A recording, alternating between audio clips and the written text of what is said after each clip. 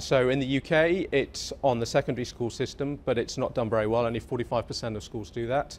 But it turns out that our money... It's more than I thought, actually. 45% have financial education on the curriculum. Well, it's meant to be compulsory, so it should be 100%. Right, so, but it turns out that our money-saving habits are formed by the age of 7. So basic concepts around delayed gratification, around budgeting, these are all habits. You've probably heard of the marshmallow test that was done in the 1960s around delayed gratification. You give a child a marshmallow and you ask them to wait, and you say, if you wait, you can have 2, and how many are able to do that. It turns out that delayed gratification is a great predictor of success in life, but also around managing money. So yes, we'd love to see financial education on the primary school syllabus. Really, isn't it? Is technology making people more financially literate or less? Because the reason I ask is that nowadays you can download apps, these challenger banks, for example, and a lot of the things perhaps you'd typically go to a branch bank and get explained about pensions, etc., and many other things, mortgages, are actually just built into this app and gamified. And they're so easy to do, and it's so easy to invest in things nowadays on these apps. So are people just doing, and it's so easy via the apps, it's gamified. Do people actually understand what's going on with a lot of the new technology? So I think there's technology and there's gamification. Gamification is really this idea that you can teach in a multidisciplinary way. So I'm all about gamification, whether it's digital or not is a separate point. There are some great pocket money apps. I mean, the best thing you can do as a parent is engage with your children from a young age, talk to them about money, give them pocket money, give them chores. You know, I know one guy who sets a weekly interest rate at his home for pocket money and can have a conversation with their kids about that. What's the rate of interest? Well, I think he varies it by the kids to affect the supply and demand of money in his household. So enough about Jeff. I mean, I hate to be the pessimist around the table here, but it seems to me there are a couple of issues.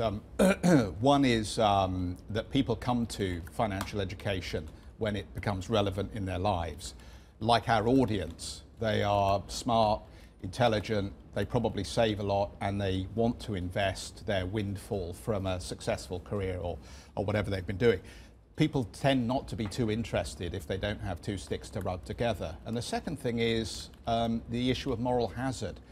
Since the financial crisis, we've cultivated this idea that the state will look after you, wherever you are financially. It's no wonder that in America, people become a lot smarter about managing their 401ks very quickly, because they do understand that there is no safety net if things go wrong. I mean, are these... You know, one wouldn't want to see more people on the streets and more people having financial pain, but in some way that's a great motivator. But so I agree with you about the safety net point, and I think, you know, the why is about that shifting financial responsibility onto us and individuals. I think on the who, why wouldn't we teach all of our kids this stuff? This is not a... We teach our kids lots of things, and most of it goes out of their heads the minute they go into the real world of work, because it's irrelevant. I mean, how many times do you go back to Boyle's Law? Money isn't irrelevant. Robert, what is the rule surrounding gases in a vacuum? Do you remember? I don't remember. No, of course, because it's irrelevant for your day-to-day life, and unless you have the kind of lifestyle where financial education is critical day in, day out. I mean, I believe in what you're offering.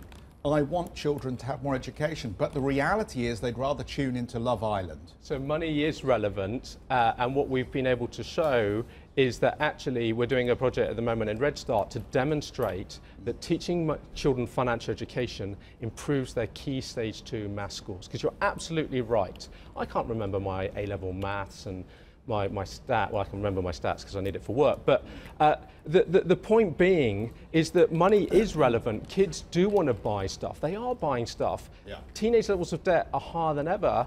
You can get store cards at the age of 18, so money is a relevant topic, and we need to make it more relevant. And it turns out, early evidence suggests that teaching children financial education actually improves maths scores because it puts it into context, which is your point. Hey everybody, it's Hadley Gamble from our new CNBC Middle East Bureau in Abu Dhabi. Thanks for stopping by. Now to watch more, you can try one of the videos that just popped up on your screen. And don't forget to subscribe.